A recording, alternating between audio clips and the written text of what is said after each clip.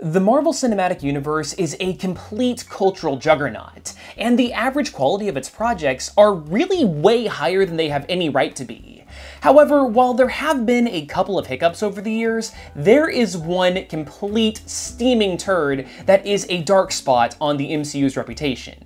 Of course, I'm talking about Inhumans. Now, look, I understand that I am very, very late to the party in talking about this series, and honestly, I really forgot that this even happened in the first place. But the story about why Inhumans was so bad is actually really fascinating because it's mostly a lot of behind-the-scenes stuff that isn't really talked about a whole lot in great detail. There is plenty of backstabbing and just plain bad business decisions that really makes this, I don't know, fascinating to me at least. So here's what happened. Now, the Inhumans have been a part of the Marvel Universe for a long time, but they've never been a mainstream property. For those that aren't familiar with them, the Inhumans are a race that's descended from aliens experimenting on early humans. Once they encounter a substance called Terrigen, they develop powers and can go through changes from as little as being able to shoot fire to huge physical changes that completely transform them. Although there are a bunch of different Inhumans out there, most stories revolve around the royal family, and that's pretty much everything that you need to know.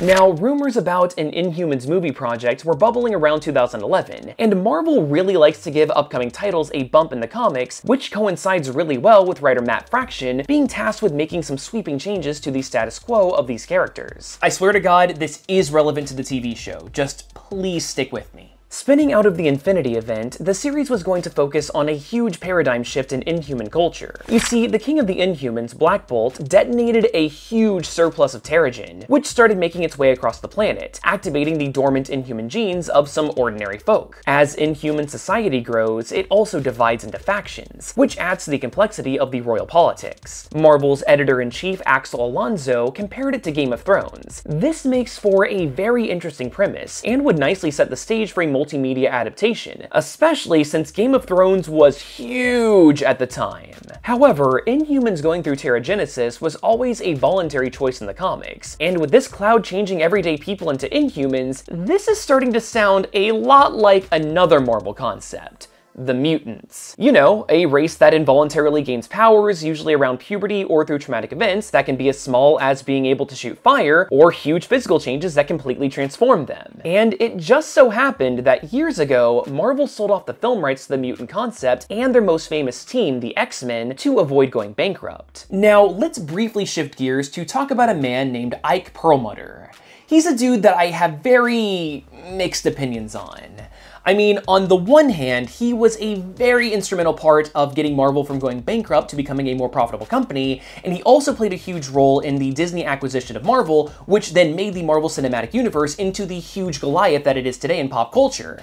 But on the other hand, he is just not a good person, like, at all. Ike Perlmutter is notoriously racist, sexist, and just plain difficult to work with. He was a major roadblock for movies like Black Panther and Captain Marvel getting made because he didn't think that the general public would be interested in minority-led superhero films. He's also super cheap. Like, during Civil War, Perlmutter didn't want Iron Man leading the pro-registration side because of Robert Downey Jr.'s ridiculously high salary. He instead wanted the Hulk, of all people, to be put in that role because Mark Ruffalo was significantly cheaper. Oh, and let's not forget the 1-2 punch of him allegedly having Terrence Howard replaced with Don Cheadle as James Rhodes because Cheadle was apparently cheaper and because Perlmutter thinks that all black people look the same. How? Well, as a businessman first and foremost, Perlmutter wasn't a big fan of advertising Marvel properties they didn't have the film rights to, most notably the Fantastic Four and the X-Men. Merchandise and comics saw a huge dip in representation of these properties, with the most blatant example being this 2016 calendar. Despite how important they are to the Marvel Universe, not a single X-Men or Fantastic Four character showed up in it. And even this iconic cover of She-Hulk threatening to tear up the reader's X-Men comics if they didn't buy her book was edited to scrub away any mention of the X-Men. It was that bad. But that makes for a big problem. I mean, how long could Marvel go without acknowledging the many X-books that helped shape the Marvel Universe into what it is today? Well, to Perlmutter, the decision was simple. Just replace them with Inhumans. This stunt was pretty transparent, and was summed up nicely in an interview with legendary X-Men writer Chris Claremont. Quote, "So I think the corporate publishing attitude is, why would we go out of our way to promote a title that would benefit a rival corporation's films when we could take that same energy and enthusiasm and focus and do it for our own properties? Hence the rise of the Inhumans as the new equivalent to the mutants. I wish I could do something else, but it ain't my $5 billion. The problem though is that on the comics side, not everybody was on the same page. When asked about the new Inhuman status quo being similar to the X-Men, Matt Fraction said, quote, "The history is wildly different and the circumstances are wildly different. And with all due respect, I think the metaphor is wildly different." That's why it's not too surprising that in November of 2013, the Inhumans book was delayed, with Fraction being replaced as writer by Charles Soule due to creative differences with the vision that Marvel had for the series. To add insult to injury, you know that big Terrigen cloud that's creating new Inhumans? Well, it turns out that it's toxic to mutants. It didn't used to be, but now it is. Because comics. Oh, and what was the name of the event where all of this happened? Death of X. What a perfect metaphor for the situation. Now, I'm sure that there are plenty of you guys that are thinking, okay, this is great and all, but this is supposed to be a video about the biggest swap in the Marvel Cinematic Universe. I really do not care about all of this comic book crap. And I really understand where you're coming from, and we are getting to that right now, but I think setting the stage for how much Perlmutter was forcing the Inhumans to be a thing is very important to understanding why it all went wrong. So on November 28th, 2014, Marvel announced an Inhumans movie to be released in November 2018 as a part of the MCU's third phase. Obviously that never happened, but it's widely speculated and reported that this wasn't something that Marvel Studios wanted to work on right away, but instead it was forced into being by Perlmutter. Not much was known about this project, other than the fact that the head of the royal family, Black Bolt, was in talks to be played by a man with a lot of experience with family, Vin Diesel.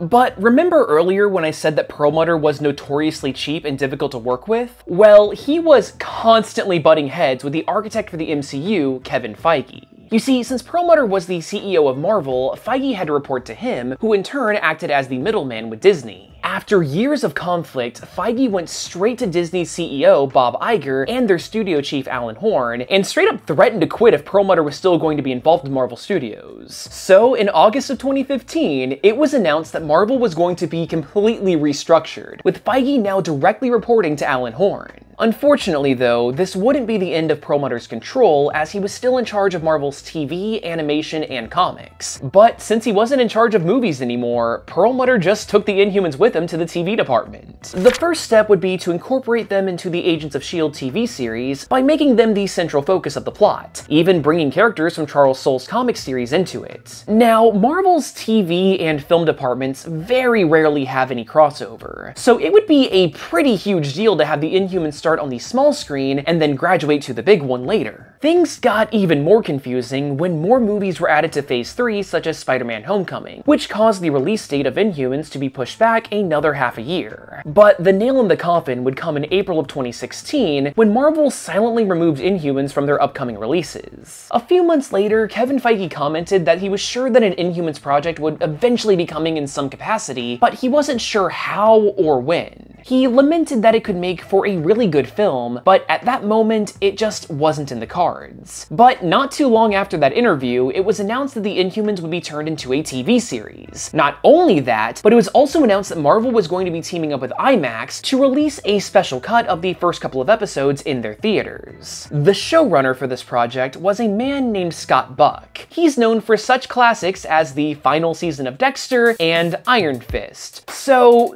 that should tell you what to expect. Here's the thing. Buck is known for making shows very quickly and under budget, which for Ike Perlmutter made him the perfect man for the job, quality be damned. The cost cutting was apparent throughout the entire series. The costumes varied in quality, the sets of the Inhuman city of Adler were bare bones, and there really weren't a lot of Inhumans that were shown that were more than just regular people with maybe something on their head. The CG was also really bad. I mean, I'm not an animator, so I can admit that I don't really know what I'm talking about here, but this shot of Adler, which is supposed to be grandiose and epic, seems pretty lackluster. Also, let's talk about Medusa, the queen of the Inhumans. She is one of the most famous members of the royal family and was actually the very first Inhuman character that was introduced in Marvel Comics. Her prehensile hair is legendary, with it being strong enough to take down a massive airship. So when we got the first glimpses of the pretty god-awful looking wig, yeah, it was a letdown, but man, the CG on it wasn't the best either.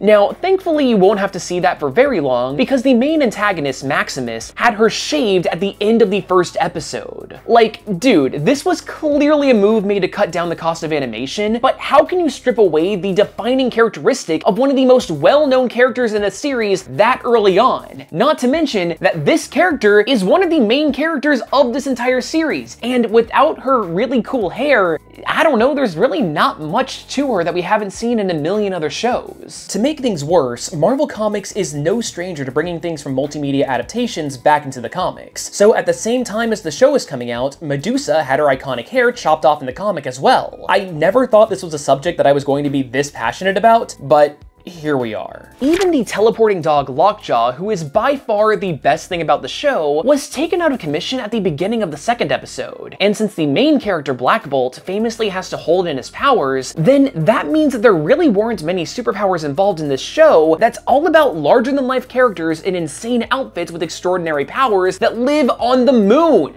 The Inhumans are ridiculous and over the top in the very best way possible, and the TV adaptation just ended up being a bunch of talking and not very well choreographed fight scenes. I mean, sure, it's fun to see conniving Ramsay Bolton being sad that he doesn't have superpowers, and Black Bolt making this face is, well, it's something. But all of the cool things that set this property apart from other superhero fare are either never seen or completely wiped away for cost concern. That's why it's no surprise that with all the awful company politics, rocky production history, and an emphasis on budget, that Perlmutter got exactly what he paid for. An 11% critic score and a pitiful 45% audience score on Rotten Tomatoes. However, I've got a bit of an unpopular opinion. I know that I've been dunking on this show really hard, and it's universally agreed that it's bad, but honestly, I didn't hate it. Like, yeah, there's all of the aforementioned complaints and the fact that it felt like a really, really long, oh, I'm not from Earth and I need to find my family and go home sort of movie, with stilted dialogue, minimal character development, characters becoming friends way too quickly and for flimsy reasons, and the entire show is just a massive letdown to what the Inhumans could be, but at its worst, it's just painfully average in my opinion. Not so much bad. A couple of scenes got a chuckle out of me, the Hawaiian setting is really pretty while also setting itself apart from other locales in Marvel, and Ewan Rayon actually makes for a pretty good Maximus. His entire plot is about Maximus trying to bring the city of Adelan back to Earth to liberate the oppressed Inhumans without powers that are forced to live underground because of a caste system. And since Maximus is one of these powerless folk but has some influence as a member of the royal family, it's an understandable goal to want to relocate to Earth's vast open spaces to abolish this system,